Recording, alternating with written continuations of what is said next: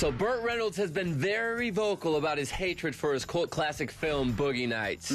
What's the bandit talking about? Why does he hate it? A lot of us love it. I thought it was a great movie. I loved it. We all remember being that. very sad about that movie. I don't think I liked it either, Burt. It was a very sad movie. In fact, he hated working on that movie so much that he admitted that he has never seen the film. Oh, wow. Really? Yeah, and in a recent interview with GQ, he says he would never work with the film's director, Paul Thomas Anderson, ever again. Really? Yeah.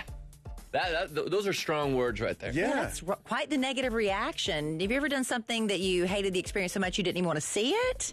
No. I still want to see it. Yeah. I want to make sure. Make sure I look good. There was this girl I met about 3 or 4 months ago. I did that. Never want to see her again. But Burt's not the only actor to film a huge movie and then rip on it. Oh. George Clooney, he starred as Batman in Batman and Robin, I didn't see that one. which has been called the worst Batman film ever. He said in hindsight that he sees that the movie was really crappy and that he was really bad in it. Really? George. Yeah. George, you were fine, George. In fact, George keeps a picture of himself as Batman in his office as a reminder of what could happen if you just film a movie solely for commercial purposes. That's why I keep pictures of myself around the office. I just keep a picture of me as Batman just because it's badass. So Channing Tatum, he starred in G.I. Joe, Rise of the Cobra, and he told Howard Stern that he, and I quote, hated the movie. Whoa.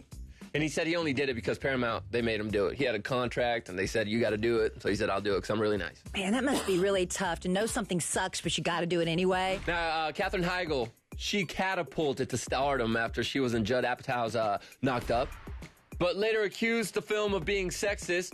She said it paints the women as shrews while the men look lovable, which made it hard for her to love the movie. Shut up. Painted her as a shrew. Yeah, painted her as she is. That was art imitating life. I loved Knocked Up. That movie was hilarious. Well, because you're a sexist. Yeah, but it was well done. Yeah. Now, when Halle Berry accepted her Razzie Award for her role as Catwoman, she said, I want to thank Warner Brothers for casting me in this piece of god-awful movie. You know what? Props to Halle Berry. Yeah, right? The Razzie Awards are given out for the worst movies and the worst acting of the year, and she actually showed up. Showed up to and get her accepted award, yeah. and actors don't normally do that. Go with it. So I appreciate her candor. It's easy to do that when you've won an Oscar. Yes. Yeah. She had a good sense of humor about it. I'll never understand, though, why actors rip on things that paid them, and made them a little more notable. It's like Megan Fox when she ripped into Michael Bay for Transformers. It's like, just shut up. That's not really fair because they're complaining about their jobs. People all across the country complain about their jobs. Yeah, they do. And they're just complaining about work like we all do sitting around the water cooler. Yeah, but we're not all... You should hear what JC has to say about Dish Nation. Oh, my God. We could never put that stuff on the air. Scandalous. You wouldn't even have a job.